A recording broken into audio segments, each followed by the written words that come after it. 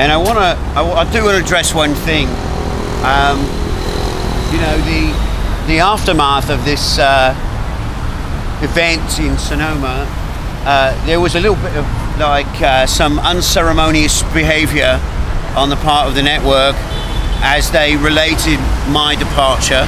That's another reason for doing this video, is they didn't give me the, you know, after 20 years of being a presenter, they did not give me the courtesy of going on air and explaining, you know, how, you know, in a very polite and gentlemanly way, you know, why I told them to piss off.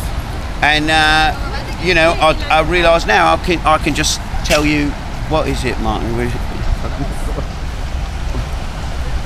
I realise now that I can, like, I can now speak my mind, and I have the internet, I have American television, cinema, whatever form it comes in, I can do it. I mean, look, isn't that lovely? I don't think I've ever watched it. I don't think I'll ever really have watched it or like enjoyed it, breathed it in. Hello. I just don't know why I missed everything. I can't wait to go everywhere in the world and see life for the first time. And they don't even crap. You ever know? They won't crap till they're done. Not one of them. They are uniform. They are a team. Much the way our mates from America are Team for us, Martin. They are. We move as one. We are a collective. That one's a bit off. But in general, they all move very much in sync, and that's how I want things to feel, synchronized.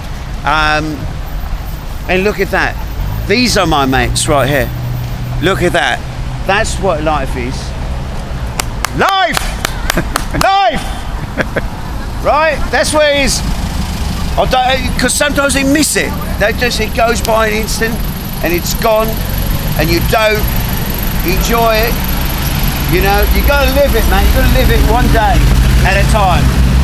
And that's what that should have been me. I mean, not the bloke with the ginger hair, but the other ones.